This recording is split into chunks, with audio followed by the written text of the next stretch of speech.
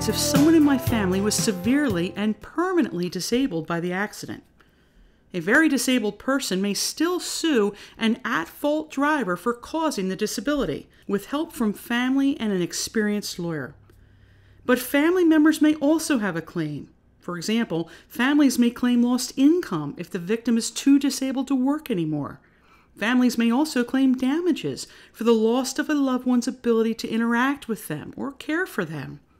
And most importantly, families can claim the cost of lifetime care for a very disabled person, easing the financial burden caused by someone else's negligence.